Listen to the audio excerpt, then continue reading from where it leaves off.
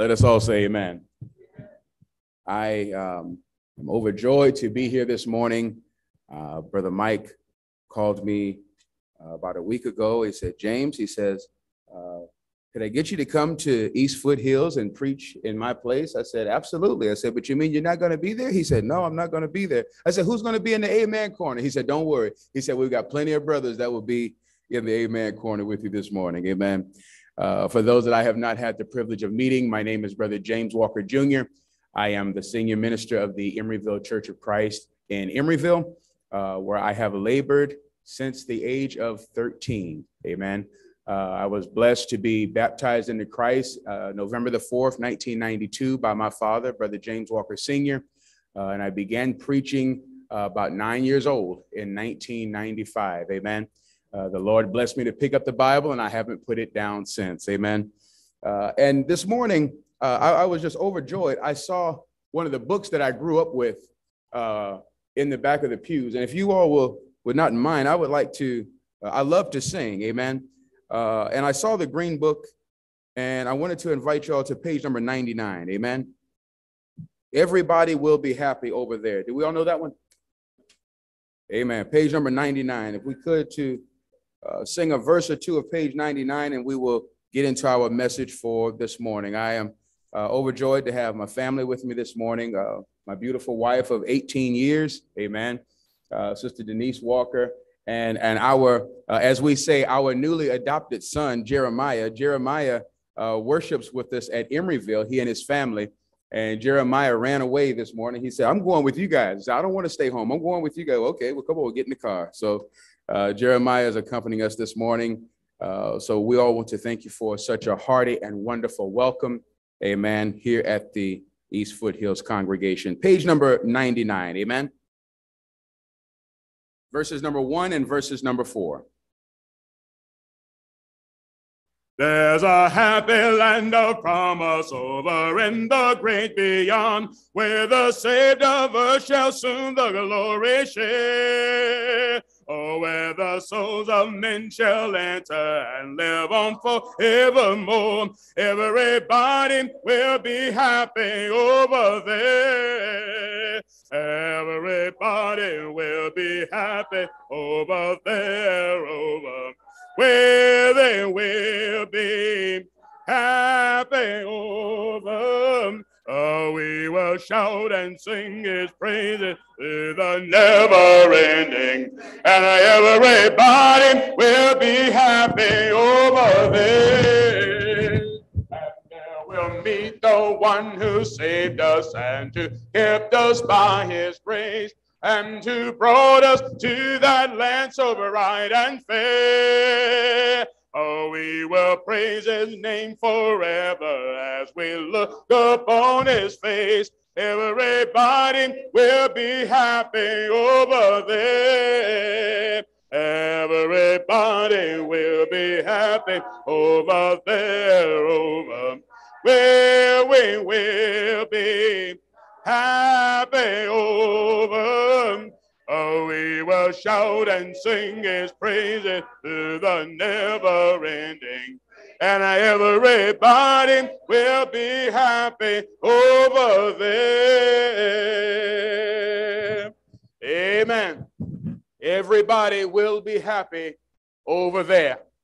Recall the words of John the Revelator when he said, I saw a number that no man could number, of all nations, of all kindreds, of all people. And John says, I asked one of the elders, who are these people? And where did they come from? And he said, sir, thou knowest. He said, these are they that have come out of great tribulation, that have washed their robes and made them white in the blood of the Lamb. Amen. I want you to know one thing. If you don't remember anything else that I tell you this morning, remember this one thing. To every problem, there is a solution. And Jesus has all the answers. Amen. In John, the 6th chapter, we are overjoyed to be able to find where Jesus is crossing the Sea of Tiberias. And there is a great multitude of people that are following Jesus. But you know, just like I know, that everybody has a reason for doing everything. You want to get the kids to do the chores? Usually there's an allowance involved. Usually there's cookies involved. Come on, y'all. Y'all remember being a child? There was some sort of inspiration. There was some motivation. There was something that made you look forward to the obedience. This great multitude of people, they're following Jesus. They're with him, and they've been with him now for 3 days. People are hungry. There are fathers that are responsible for their wives and their children. They're between a rock and a hard place. Brothers, say amen when you can. Because they are responsible for the well-being of their families. But guess what? They're not working right now. How do I feed my wife and my children and I'm not working? But I know I'm doing the right thing because I've got my family and we're following the Lord. What are we going to do now? What about the disciples? The disciples are between a rock and a hard place too. Because the disciples are hungry as well. And this is where all of you come in this morning. The disciples are hungry, but Jesus tells the disciples to feed the people first. That almost sounds unfair, doesn't it? My stomach is growling, but I've got to feed my brother here first to make sure that he eats. And I'm going to watch him eat while my stomach is growling. And I have to be nice about it too. I have to smile while he's eating. What am I going to do? See, this is the part of discipleship that is not the most enjoyable part if you don't know what to look for. At the same time that all of this is going on, we've got 2 more disciples that are falling apart, and probably because they're hungry. You know, some of us get hangry. Some of us get hangry. You know, sometimes we're not too Christianly when we get hungry. Amen. And what happens is Jesus looks up, Jesus sees this multitude, and Jesus says, "Where around here?" And listen closely to the question that Jesus asked. Jesus said, "Where is the marketplace nearby where we can buy bread that everybody can eat?" Because what Jesus is looking at is, I can address the spiritual need, no problem, but I need to address the physical need as well. And if I leave the physical need unaddressed, I won't be able to reach them spiritually because they're hungry. Ask any modern day preacher. You don't get very many amens when folks are hungry. When we have afternoon programs, nobody wants to preach last. Why? Everybody's hungry again. But watch this. We have one disciple. One disciple, even though he is following the Lord. And this is what I want you to see. Because, see, everybody in the church struggles with their Christianity and their humanity.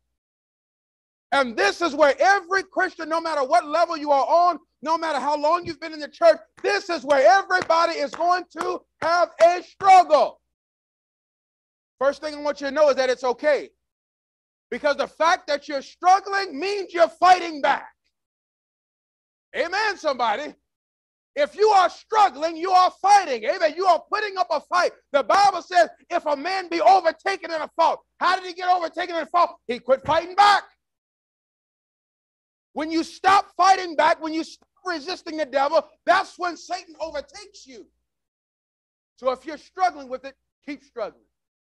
Keep struggling, keep praying, keep fighting back, keep standing for the Lord. Amen. We have one disciple. He's been smitten with what I call a pessimistic spirit. He cannot see the bright side of anything. The first thing that he does is he uses reality to be a pessimist. And what he does is he tells the Lord, he says, "Lord, you know what? It's hopeless. It's pointless. All is lost. You know what? We don't have enough money to feed all of these people." You're talking about where's the grocery store? We don't need a grocery store. We need money. Then when you know how it goes, that when you get one person that kind of, slides off the deep end, then somebody else joins. And so what happens now is another disciple says, well, okay, there is a lad here. There's a small child here. And he has a small child's lunch. He has 2 small fish. Not just 2 fish. Just to say 2 fish would have been fine. But he had to say that they're 2 small fish. Not just 5 loaves of bread, but he's got 5 barley loaves. What are you saying, preacher? In other words, I'm saying he had a Lunchable. He had a Lunchable and some handy snacks. Y'all remember the handy snacks? They had the little crackers and the cheese? Yeah, exactly. That's about what he had. It was intended not even to fill the belly of a small child. This was intended to be something to hold him over until he could get home. That's what the child had. But do you know what Jesus did and what Jesus teaches us here? It's not about what you have. It's not about how much you have. It's about what you do with what you have. See, that's where faith comes in. Remember, what is faith? Faith is what? The substance.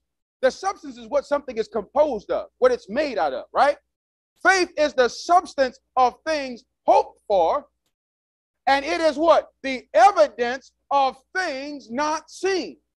So guess what? Faith fills in the gaps for everything that we don't have. So Jesus takes what he has, a Lunchable, and Jesus does what with it? Did Jesus try to stretch it? No, he didn't. Did Jesus ask God to add something to it? No, he did not. The Bible says he took what he had and gave thanks. In other words, Jesus took what was insufficient and praised God for what we have. Now, faith can fill in the gaps because you are thankful for what you have. And the one child that God will always bless is a thankful child. And as everybody, and I don't know, maybe this is why we bow our heads at the dinner table now. I don't know, maybe this is the reason. But while they were praying, and they have their heads bowed praying, the food begins to multiply. But remember, we still have doubting disciples. We still have hungry people, but we've got a loving Savior. And now, as the food has multiplied, by the time we all hold our heads up and say amen, what happened to that Lunchable? Because now we see hometown buffet. That's a pretty big change. Now, Jesus turns to the disciples. And the title of our message this morning, what about the leftovers? What about the leftovers? This is the test of discipleship. A disciple is a follower and a learner of Jesus. It does you no good to follow if you don't learn anything. And you cannot follow without learning anything. A disciple is a follower and a learner. So let's see, what do we learn when we follow Jesus? Are you ready? The disciples now are to prepare the people for the reception of the blessing.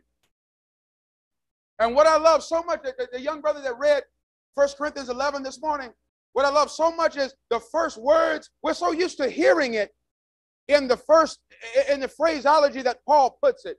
Paul says, "For I have received of the Lord that which also I delivered unto you." We're used to hearing it, but what happens when we see it? Because that's what we saw in John chapter 6, right? Watch this. Jesus has prayed and gave thanks for the food. God has blessed what they have. Now, guess where it's coming from? It's coming from Jesus to who? To the disciples, and then from the disciples to the people. In other words, for I have received from the Lord that which also I delivered unto you. Guess what? The word of God has come the same way. Peter, 1 Peter chapter 1, verse 21, no prophecy of Scripture is of any private interpretation. But holy men of God spake as they were moved by the Holy Spirit. John the 16th chapter, John says the same thing. He says, the Spirit of truth shall bear witness of me, for he shall not speak of himself, but whatsoever he heareth, that shall he also speak. So guess what? The Bible is error-proof. Amen. There would be many people in the world, on television, on the radio, on the internet especially, they're going to try to tell you, oh, some man wrote the Bible. Guess what? The men who wrote the Bible wrote under God's express consent and instruction. They did not write whatever they wanted to write. It wasn't up to them to just dream up something to write. Amen. They wrote as they were led by the Holy Spirit. Watch this. We still have disciples who themselves are hungry and in need. But they are now ministering to the people that cannot do for themselves. Jesus says, get the people to sit down. Tell them to get ready to eat. Jesus asked the blessing. Now the food is being distributed to all of those that are sitting down. All of our lives, we have read this scripture. We've always heard Jesus feeds the 5,000. Way more than 5,000 people. The reason why I want to say that, I want you to understand that and remember that, is because there are 5,000 men, not counting the women and the children. If you add another, let's just say everybody was married. There are 5,000 men, every man has a wife. Well, that's 10,000 people. Of those 10,000 people, if each family had 2 children, that would be 20,000 people. Remember, all we had was a Lunchable. That's all we started with. But it's not about what you have. It's about what you do with what God has trusted in your hand. The disciples now are giving the food to the people. And the people not only receive, as the disciples said, a little. Remember, we can only see so much so far. And the issue that Andrew and the other disciples had, they said, there is not enough that everybody can take a little. Let me tell you something. When Jesus solves a problem, Jesus solves the problem. Jesus solves the problem, the side effects, and everything else that might come along. Because what has happened is the people have been able to not only eat, but they have been able to eat and get full and take as much as they want. And there still are leftovers. Think fast. How many disciples are there? Say it loud. 12. How many baskets of leftover, uneaten, untouched food were gathered up? 12 baskets. So whereas the test of discipleship was to minister to those while the disciples themselves were in need, their provision had already been made by the Lord, because the provision for the disciples was in the Lord's plan to begin with. Being a disciple of the Lord does not mean that you're ever going to be without. It means you may have to say no to some things. But just because you have to say no to some things does not mean that your provision has not already been made, because your provision is in God's providence. He said, my strength is made perfect in your weakness.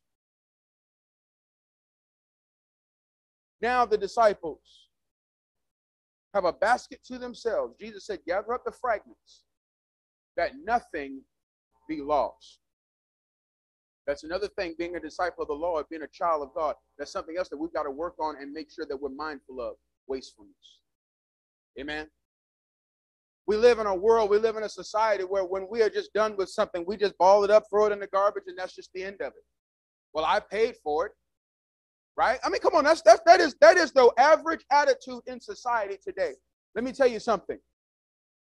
I was listening to another speaker who had gone to Hawaii. And he said, I sat down and I saw a homeless man. Homeless man that is in the park watching another man eat a hamburger. The man is eating as much of this hamburger as he wants. He balls it up in the paper. He puts it back in the bag and throws the bag into the garbage can. He says, and I watched the homeless man as he watched the man eating the hamburger. When he's finished with his hamburger, throws it in the trash. The man goes over to the trash. The homeless man pulls the bag out of the garbage. It's not just so much that he pulled it out of the garbage, it's what he did with the garbage.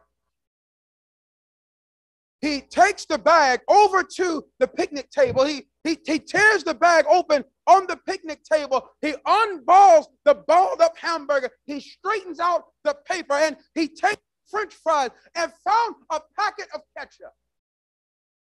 Opens the packet of ketchup, puts the ketchup on the French fries. But the most heart-touching part is what he does next with the garbage. He folded his hands and asked the blessing for the garbage that he was about to eat.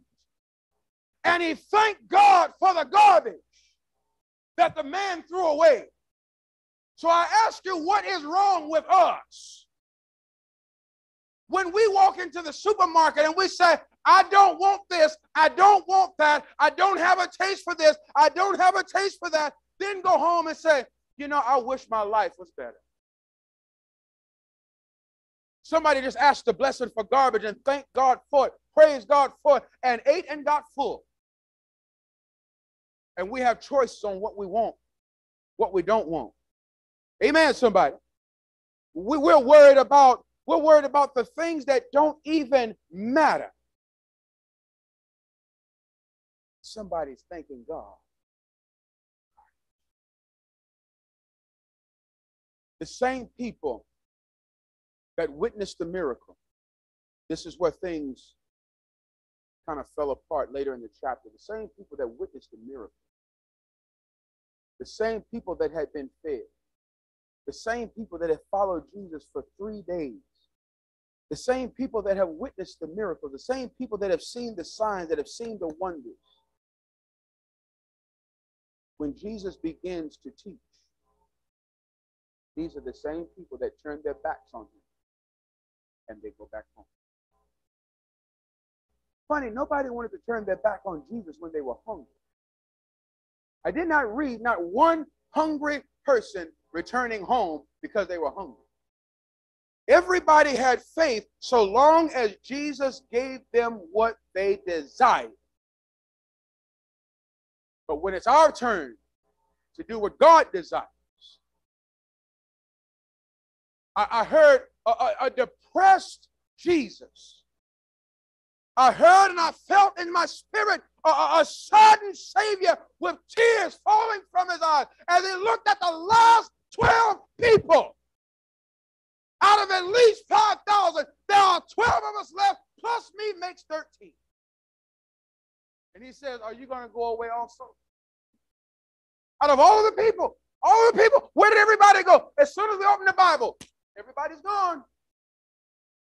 But when it was time to eat, everybody was there. What happened?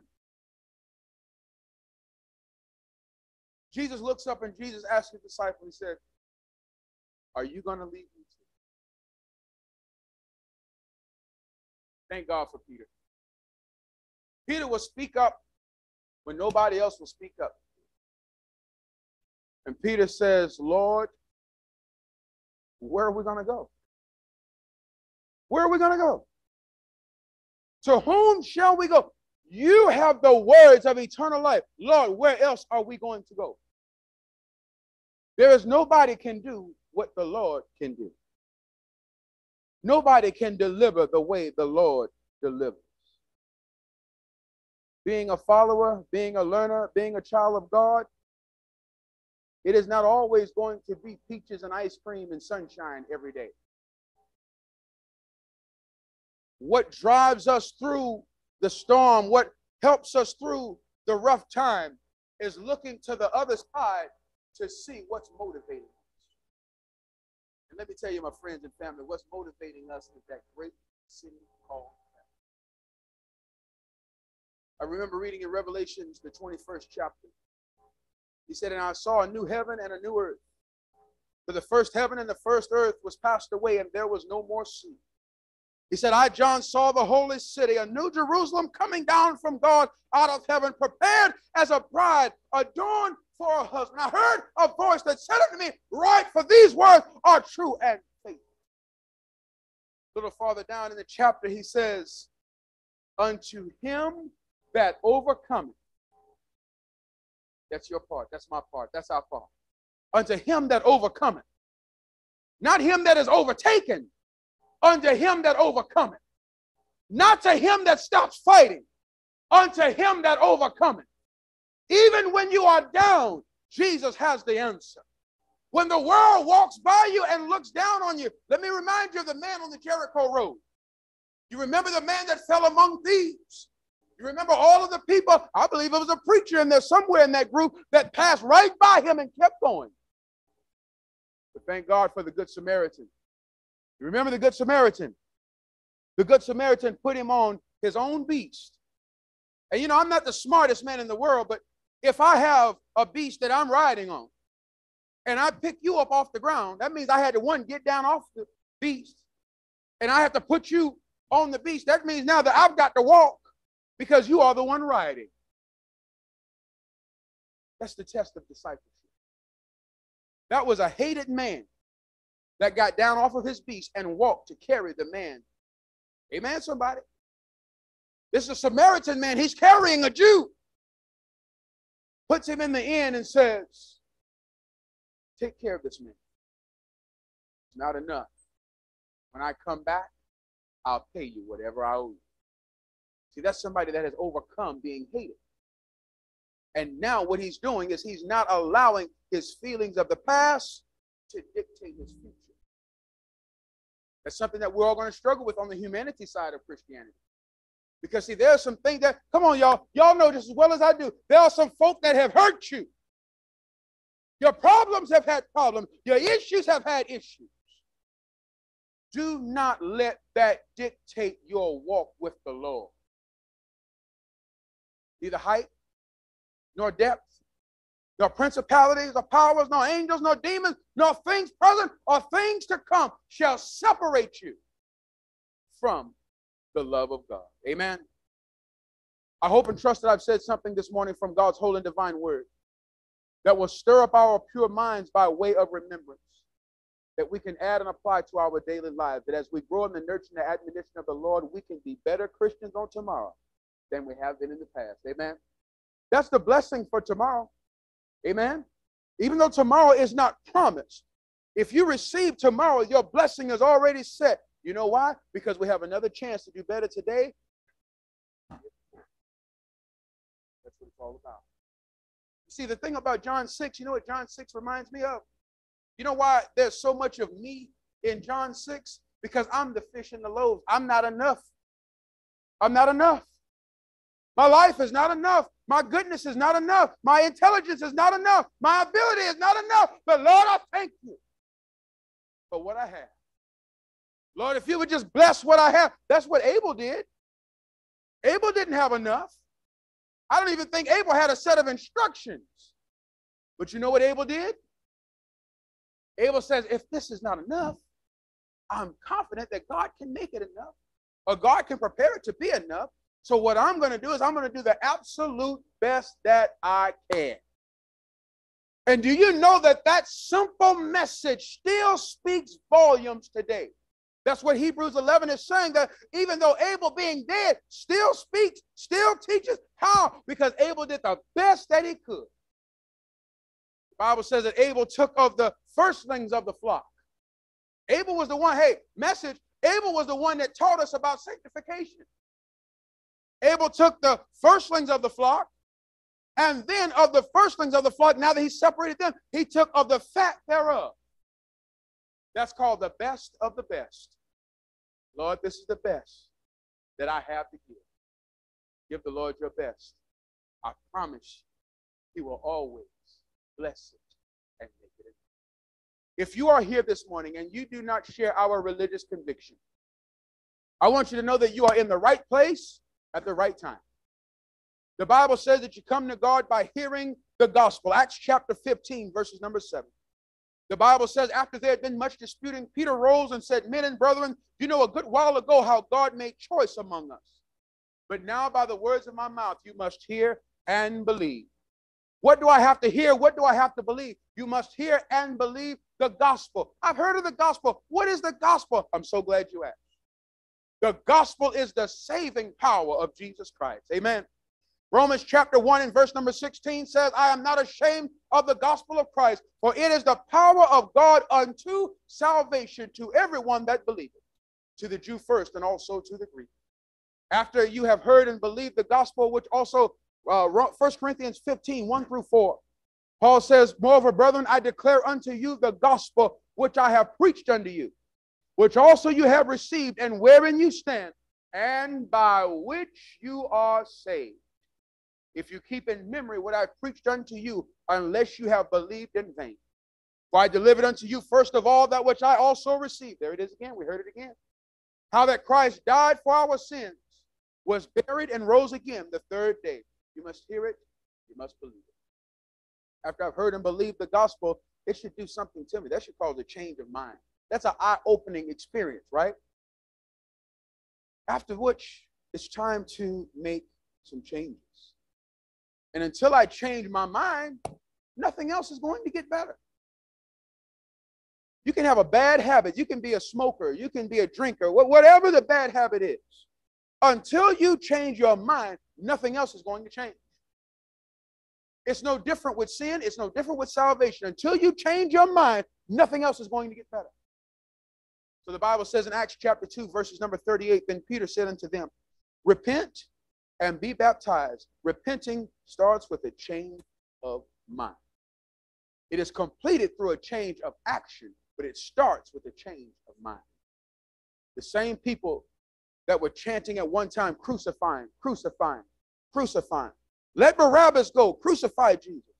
Those same people, the Bible says in Acts 2 and 36 and 37, now when they heard this, they were pricked in their hearts, said to Peter and the rest of the apostles, what do we do now? Literally, that's what they asked. What do we do now? Peter said, repent. Be baptized, every one of you, in the name of Jesus Christ for the remission of sin. You shall receive the gift of the Holy Spirit. After you repented, you should be willing to confess or acknowledge, I believe that Jesus Christ is the Son of God. The Bible says in Acts chapter 8, verses 36 through 40, there was a man of Ethiopia that was riding in his chariot, and a Church of Christ preacher, thank God, named Philip, came along and said, do you understand what you are reading? And he said, how can I, except some man should guide me? You know something? Whether or not we admit it, that's what many of us have fallen to. We need somebody to help guide us. Amen. We need Bible study. Amen, somebody. Attend Bible study. Study your Bible at home. Study with your family. Every opportunity you have, open the Bible. It is not decoration. We put it on the coffee table. We put it in the back window of the car. But we got some beautiful Bible. Use it. Open it. Read it. It works. Trust me, it does. As they're riding in the chariot, he began preaching and teaching Isaiah the 53rd chapter. The eunuch asked, he said, is he talking about himself or is he talking about somebody else? The Bible says he began at the same passage of scripture and preached unto him Jesus. As they're riding in the chariot, he says, hey, here's water. Why can't I be baptized? What hinders me from being baptized? Here is water right here. He says, if thou believest with all thine heart, thou mayest. He said, I believe that Jesus Christ is the Son of God. Then he commanded the chariot to stand still, and both Philip and the eunuch went down into the water, and he baptized him. The Bible said that the Spirit caught away with Philip. The next time we saw Philip, he was somewhere in Samaria preaching all over again. Amen. But the Bible says that the Ethiopian eunuch went on his way rejoicing. It's time for you to go on your way rejoicing. Amen. But the only way that you go on your way rejoicing, you've got to be on your way with the Lord. Without the Lord, there is no rejoicing. Notice the man wasn't rejoicing when Philip came to the chariot. But when they parted ways, there was somebody else in that chariot riding with him. Amen. He went on his way rejoicing. If you are here this morning and you are subject to the invitation, maybe you are here this morning and you need prayer. Maybe you've been struggling with something. You're trying to overcome something. Let me tell you something. There is a perfect recipe for healing in the Bible. It says, confess your faults one to another and pray for one another that you may be healed. That thing that you're struggling with is the fault. Amen. We'll get into this another time. The Lord said the same. There's a difference between the fault and the sin. The fault is what causes the sin. Amen. If you heal the fault, you can address the sin. Amen. But sometimes we pray and just ask for forgiveness for sin and leave the fault untreated. We're right back next week praying for the same thing because the fault's being unaddressed. Let's pray for one another. Amen. Let's pray for one another. Let's help one another. Let's walk with one another. There's a song that says, when you walk with the Lord in the light of his word, what a glory it sheds on our way. While we do his good will, he abides with us still, and to all who will trust and obey. At this time, let us be standing as we sing the song of encouragement.